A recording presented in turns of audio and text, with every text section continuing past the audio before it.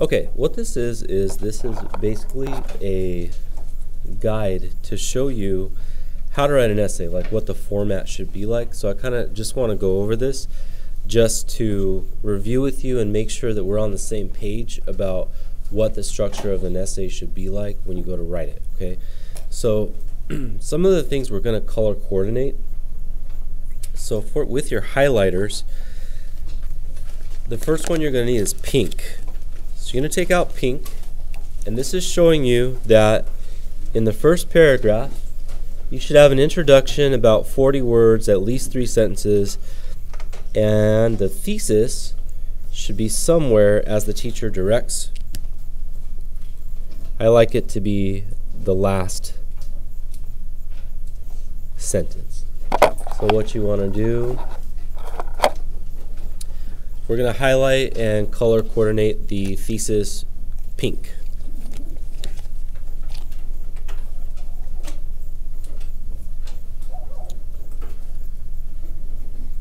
Okay, then the next thing that you're going to need is blue. This is your body paragraph. So this is the first body paragraph. We're going to do the topic and the conclusion blue. And what this is showing is that anytime you write a body paragraph, the beginning and the end should have a sentence that introduces you to this is what the topic is going to be about, and then a sentence to kind of sum it up and conclude it. Okay? Then in the middle, you're going to have green concrete details. That CD right there is concrete details. So what you might want to do is write CD equals concrete detail. So this is the part basically where you give like a quote or a fact from the book or the text or the article or whatever it is you're talking about. Then after you give that fact, you're going to explain it with commentary. So the commentary we're going to do yellow, like this.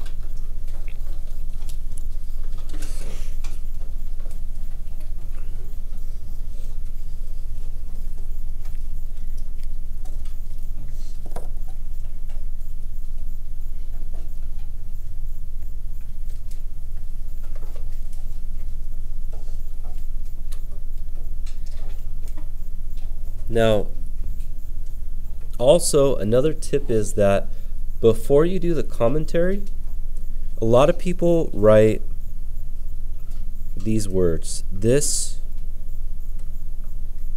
shows. To kind of get your brain thinking like, okay, I have to explain the quote that I just gave. Because right here you're giving a quote, so you got to explain it for a couple sentences. Now, this whole thing right here, the green and the yellow, is called a chunk. So if I ever say chunk, I'm talking about having a concrete detail with commentary. It's okay if you have, this ratio right here is basically a concrete detail with a commentary and a commentary to explain. It's always okay to add more commentary.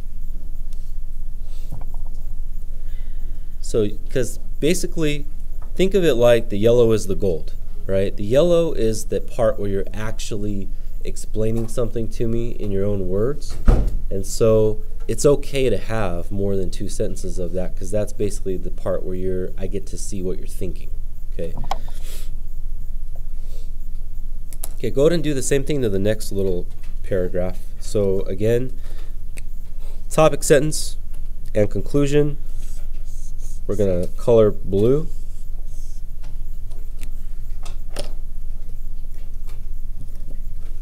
Green is our concrete details. And yellow is our commentary.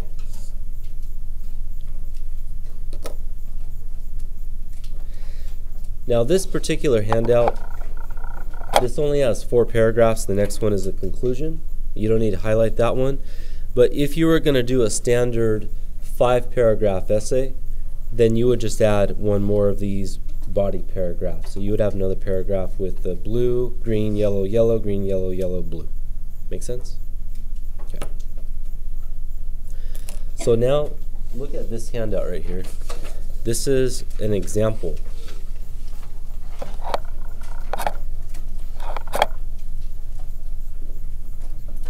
Okay. This essay starts off with a hook, and it says, "Growing up, I've had my parents use several cliches and rhymes to teach me the dangers of automatically assuming things. My mother says things aren't always what they seem. My father says don't judge a book by its cover. In Of Mice and Men, characters often wrongly assume things about other people. George, Lenny, Curly's wife, and Crooks are very misunderstood by others on the ranch." So I can see that in the first paragraph right here, this sentence, that one right there is my pink thesis.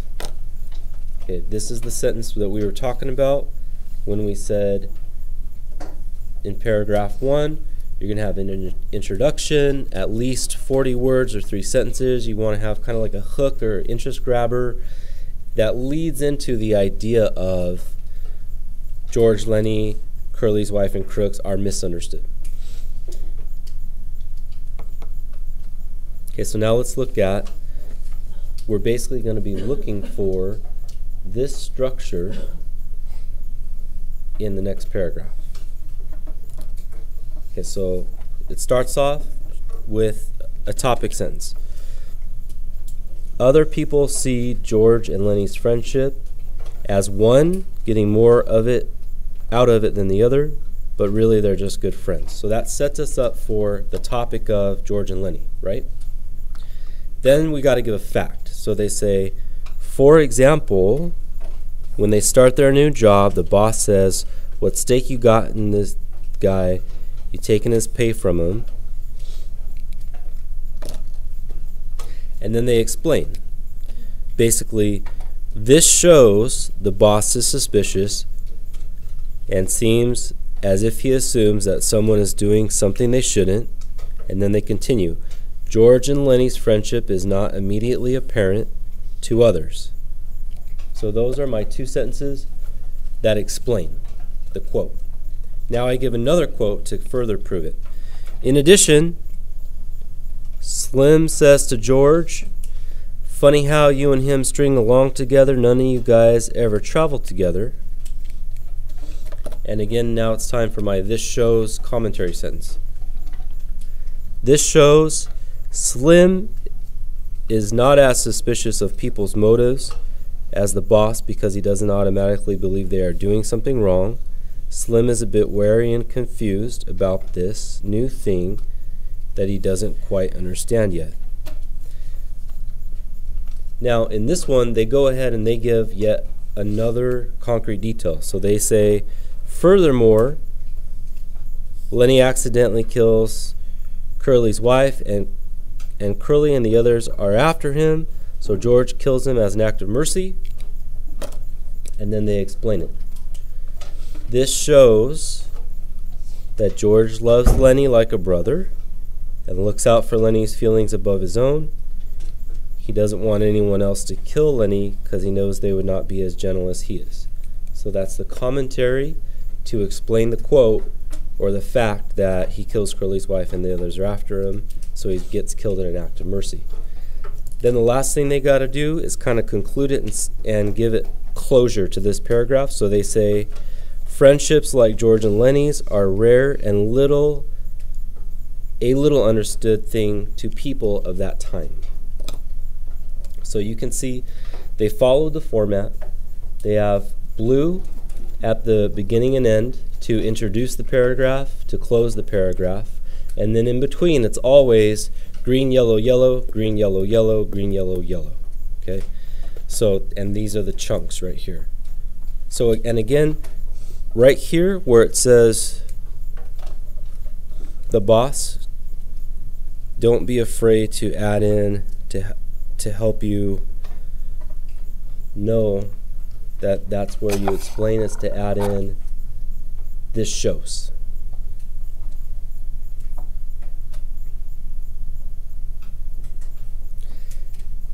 One more thing to notice too is go ahead and circle and notice the transitions. For example, starts the first quote or fact, and then the next quote or fact says in addition, and then the next quote or fact says furthermore.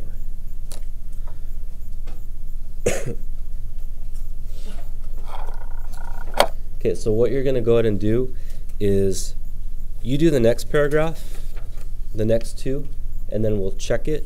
But you can see the basic structure, and I'll show you another one. Let's see here. So you can see if you look at one that's completely done, you can get a sense of what the organization looks like.